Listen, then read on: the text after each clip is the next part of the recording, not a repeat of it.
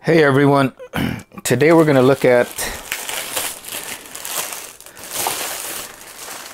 this.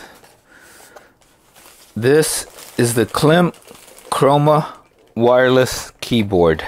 I'm going to be using this with my new Alienware M15 laptop. So you can pick this up on Amazon for a very low price of $29.97. It says it's 40% off of what it normally retails for, which is $49.97. So as we walk through and take a look at the box before we open it, I'm going to tell you what my requirements were for buying this wireless keyboard. So right now, the only negative I can think of with this keyboard is it's not Bluetooth. So I'm going to have to plug it into one of my USB ports on the Alienware. So it'll take up some USB port space. So if you have a laptop with very limited USB-A ports, then you might have to buy like a USB dock or something like that, a docking station.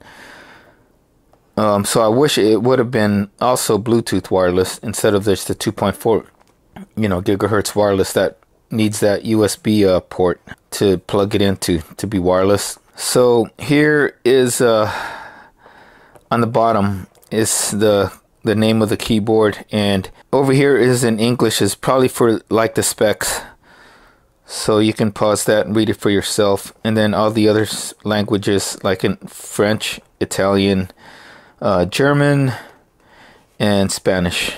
Right here on the bottom you have klimtex.com, their website. Reduce, recycle, reuse, made in China, all their ROHS compliances and stuff like that right here. So, and then right here on the front is again their logo, their website, and the name of the keyboard, Chroma Wireless. So this, I believe, is version 2. Nothing on this side. And then on this side it says customer quality and service. Okay, so my requirements. Number one, it had to be cheap. I didn't want to spend anything too much over $50, and hence this one, $29.97. Gotta cut that tape right there. Number two, it had to be slim profile, and the keys had to be quiet. I don't like a noisy keyboard. So I believe this fit the requirements, and it had to be from a company that was pretty good and reputable. And so this keyboard on Amazon has like 10,557 reviews, and it got 4.4 out of 5 stars out of 10,000 reviews, 10,000 plus reviews. And like I said, I've heard of Klim before, because if you guys haven't seen my previous video on my cooling pad for my laptop, I was considering getting their cooling pad, but I ended up getting the Rosewell because it was the same exact model, just it doesn't have the 5-year warranty. So Klim, if you look on their Amazon page, they make a couple of different things.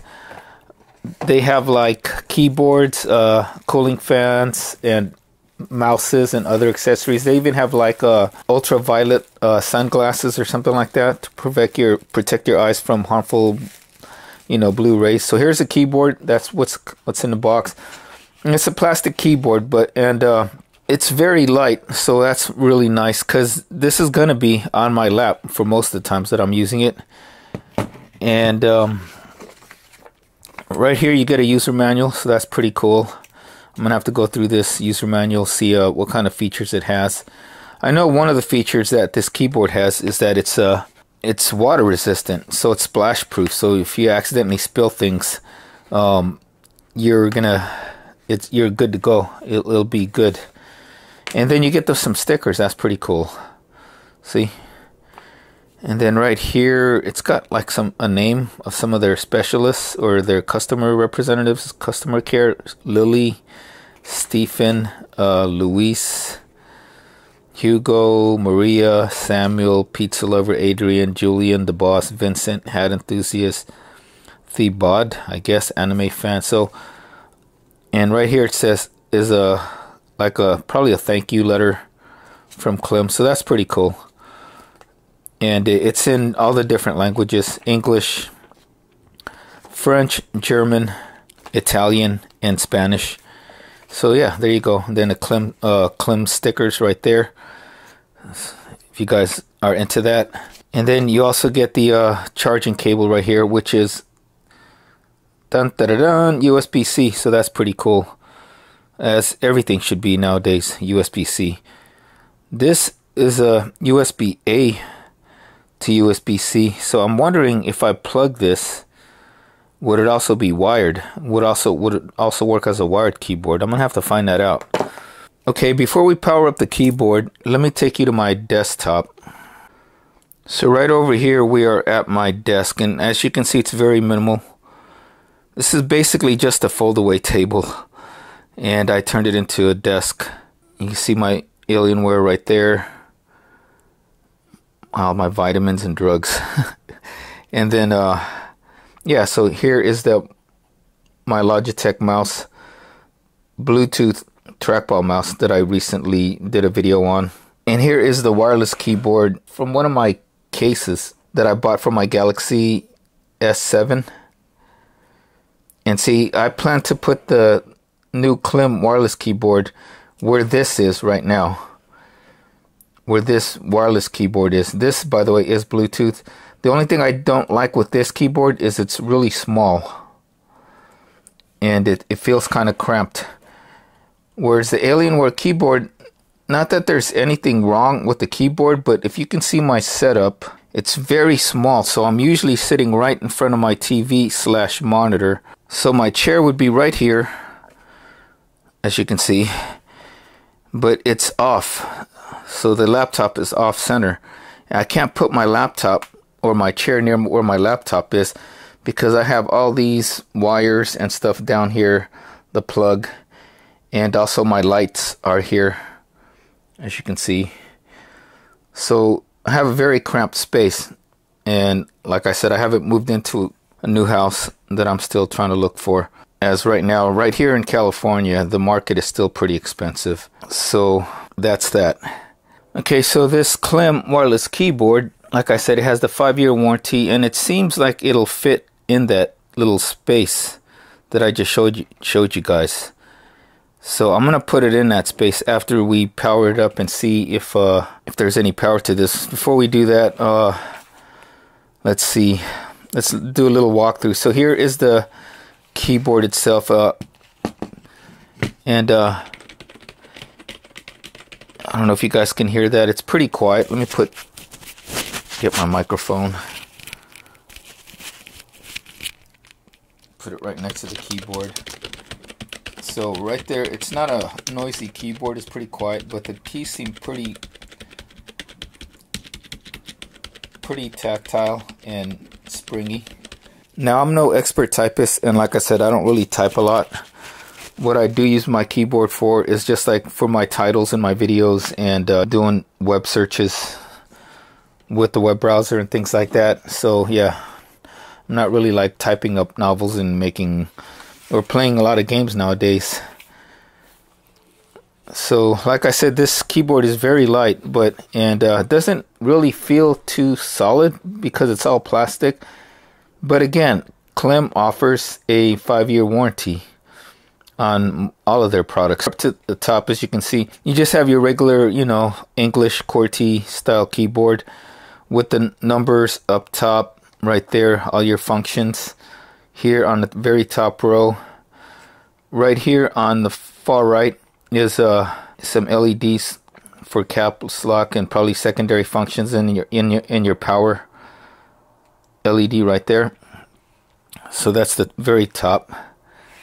And is there media keys? There's also media keys down here at the function for like stop, skip backwards, play, pause, skip forward. Looks like that's for volume up and down right here, volume down, volume up. And F12 looks like probably keyboard brightness, maybe. Okay, so it has all those secondary functions on the keyboard, and right here on the bottom, those where the magic happens. So here on the far left is the on and off switch. And then right here is your wireless receiver, 2.4 gigahertz wireless receiver that, like I said, you have to plug into a USB port, and it stows away nicely in here. So when you're transporting, you can just put it in there. Is it magnetic? No, it's not magnetic, but I think it is. Yeah, it is magnetic, so it's not gonna fall off, as you can see. Okay, I'm gonna put that aside so we can plug it in later. So you also have these little legs right here on the bottom, so you can incline your keyboard a little bit for a more comfortable typing experience, I guess. So yeah, and see if there's any power. Okay, so if you move the knob to the left, it switches the keyboard on, but I don't know if it is on. So I don't know if there's any. You know what? God, I'm stupid. I should plug this into the laptop first, and then we'll find out if there's any power, right? So let me do that. We're just gonna plug this USB receiver right here onto the laptop, like so. And I just heard a chime. So now we're gonna go back to the keyboard. Okay, going back to the keyboard. There's no lights. So it looks like there's no charge on the keyboard. I'm gonna have to charge it up. So I guess I'll get back to you guys when the keyboard gets charged up. Actually, since this keyboard needs to get charged, let's see how long the cable is. So the cable looks like it's about probably 2 feet, 2-foot long cord. So I'm going to plug the USB-C right here. Is it plugged in? There you go. I'm going to plug this in and charge it up. Okay, we're going to do the rest of the review here on my work desk where I do my editing. And as you can see, the keyboard fits nicely underneath the TV, as I expected, because it is kind of low profile. Although I probably could have gone for a more lower profile than this. And so when you don't use the keyboard for about a minute, the keys turn off. So right now I have it plugged into my laptop to let it charge still. So you see that blue light right there. And if you hit one of the keys, it turns the RGB back on. And this is the brightest it gets right here. That's at full brightness. So to change the brightness level, you would hit the function key, and then page up or page down is the brightness, not F12 like I thought. So right now, like I said, it's at full brightness. So if I go down, if I hit page down, you can see it starts to get less bright. So I don't know how many presses that was. Let's see. 1, 2, 3, 4, 5, 6, 7, 8, 9, 10, 11, 12, 13, 14, 15, I think 16. I think it said it was 17. So let's see. 1, 2, 3, 4, 5, 6, 7, 8, 9, 10, 11, 12, 13, 14, 15, 16, 17. Yeah, now they're completely off. So yeah, they're not too bright. So that's a negative. I mean, compared to that right there and the keyboard on my Alienware, it's not as bright. So let me turn it back up again. You guys could probably hear the keys clacking. So I'm gonna turn down the lights, and that's pretty much how bright they get in a darker environment. You can see the lights from my keyboard and my laptop cooling pad, and then here are the lights from the Klim. So they don't get as bright, but the good thing with these is all the keys light up actually. Even the secondary function keys all light up, whereas on the Alienware those secondary keys don't light up. The secondary keys right there on Alienware. Let's zoom in a little bit. Don't light up, but you could see them better than I could even with my Gigabyte, only because the Gigabyte those secondary keys were up top. Them being on the bottom of the primary keys actually helps them be more visible in the dark. Whereas this one, see, it just turned off again, so I have to.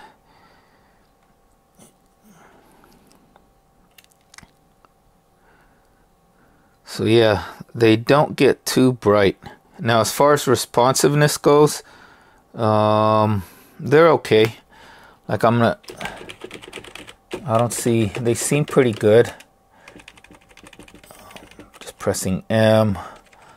Here's the keys that you would use a lot, the WASD keys or something like that for when you're playing games. They seem to be pretty good. Space is good. Yeah. So responsiveness seems pretty good. I don't want to put you guys onto the my screen because it's too blinding. It's bright on my Samsung on that WordPad screen. But take it from me, it's pretty responsive, at least for just regular typing. I'm not sure how it is for gaming, and I'm not going to try it for gaming, but at least not at this time. But you guys could probably find other reviews on it online for gaming. Okay, so I have my Sony camera pointed at the TV/computer monitor, and I'm going to go outside of my room and type on the Klim wireless keyboard. I'm just going to type random stuff. And I'm also going to bring my Galaxy S21 Ultra with me, typing stuff out on the keyboard. So yeah, let's do this. Okay, so I'm outside my room in the hallway. So there's my room right there, and I'm gonna type stuff.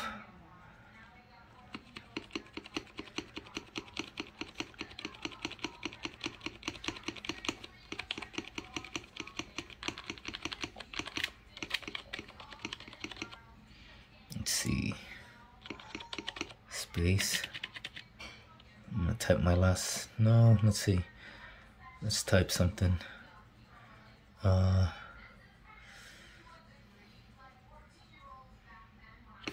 Frog.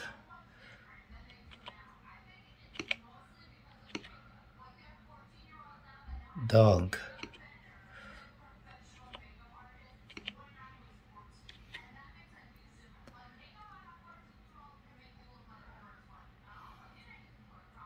Put some numbers.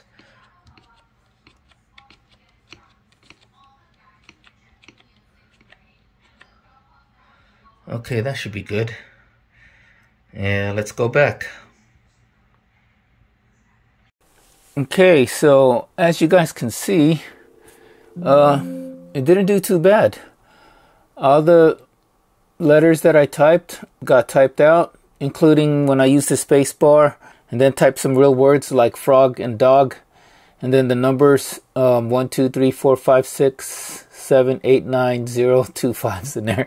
Not bad at all. It came out pretty good. So connectivity is pretty good. I'm pretty sure you're not going to be outside of your room when you're typing on the wireless keyboard. So all in all, that should be pretty good as far as connectivity. Okay, so that's pretty much it for this unboxing and first impressions. This is not going to be a full review because I'm going to need to use it for at least a month to let you guys know how it actually works. And if I find any issues with it later on, I'll probably also want to test the water resistance on this in another review. And so, yeah, with that, I just want to make some corrections. The LEDs, these right here, or no, the first one right here is for numlock. The second one right here is for caps lock. And then the one right here is for power and LED. All right. So right now, see, numlock is not on. Now it's on. And if I hit the caps lock right here, now caps lock is on. So that's what those are for. And as you can see, when I went outside my room and I turned off the lights in the hallway, the keyboard was pretty bright. So yeah. Other than that, here are the pluses that I like with this keyboard. Number one, it's cheap, like under $30. You're getting a 5-year warranty. It's a pretty slim, low profile. The keys are quiet. They're not noisy. They got pretty good tactile, springy feel to them. And you have a really quick delivery. So it's almost like you went to the store and got it yourself. Like I said, I ordered this on a Wednesday morning, and I got it that Wednesday afternoon. I think I ordered it on a Wednesday morning around like 6 or 7 o'clock in the morning, and then by 2:30 p.m. it already got delivered to my front door right before I was heading back out to go train some more clients. So it has a very quick delivery. And did I mention the 5-year warranty? It has the 5-year warranty, and it has a lot of positive reviews on Amazon for like 4.4 out of 5 stars from over 10,000 reviews. So those are the pluses. The minuses, my number one big complaint about this is that I wish it could have also been Bluetooth, so I wouldn't have to use one of my USB ports for this keyboard. The RGB lights, when the room is really bright, if you're in a really bright room, they don't get too bright. But then again, you would probably say, well, why do you need them to be so bright, right? Like, see right now, why do you need them to be so bright when you can already see the keys? I still say they could be brighter, at least almost as bright as my Alienware keys right there, so they can match. Number two, the lights are not adjustable as far as like the RGB.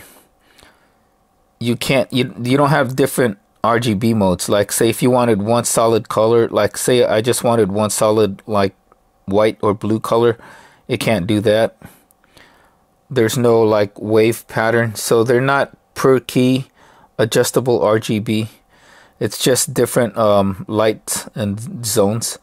So let me turn off my one recording light and show you guys. So like this zone is like blue, this zone is like red, this zone is green, aqua, green, something like that. It doesn't really, you can't really adjust it, and you can't really tell like how bright you have your lights at. So yeah, the first con, I wish it could have been like, it could have had Bluetooth so that you can connect it to more than one device, and you're not using up a USB port with that wireless receiver that it needs to get plugged into a USB port. Number two, the lighting could have been better. It could have been per key RGB, and you could have had different lighting modes.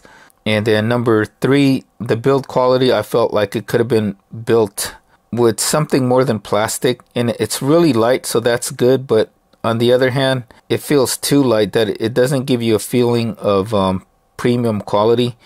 But hey, it's got the 5-year warranty, right? And yeah, so that's pretty much the only cons that I can think of right now in this first impressions. If you guys are interested and want to take a look at this keyboard, or please use the links in my description, as it does help out my channel and my charity, the Wounded Warrior Project. So with that, thank you guys all for watching. If you haven't already, please like and subscribe, and follow me on Instagram at The Workout Geek for all my latest happenings and great workout tips. Till next time, take care, stay safe, stay healthy, and have a wonderful day.